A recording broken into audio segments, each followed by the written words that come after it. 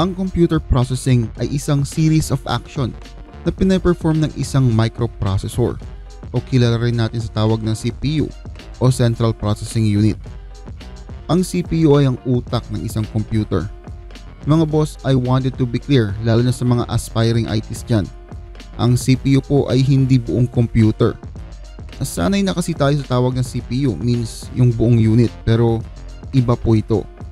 Technically speaking, it should be called computer. Kapag sinabi kasing CPU, yun po yung processor.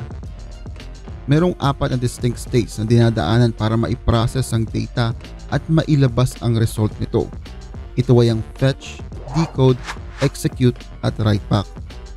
Ang fetch ang unang state kung saan ina-access nito ang memory para makuha ang instructions. Ito mga boss ang binary codes, ones and zeros. Katulad na lang ng ganito. Matapos makuha ang instructions, ipaprocess na ito for decoding. Dito na hinahati-hati ang mga instructions sa mga meaningful parts o series of bytes. Ang instructions na ito ay hinahandle ng control unit ng CPU at ini-execute.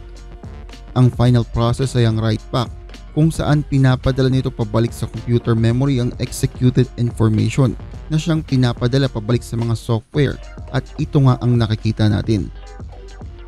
Ang 4 na processing steps na ito ay paulit-ulit na nangyayari hanggang ang software ay bukas at kumagana. Papalik-palik ang data.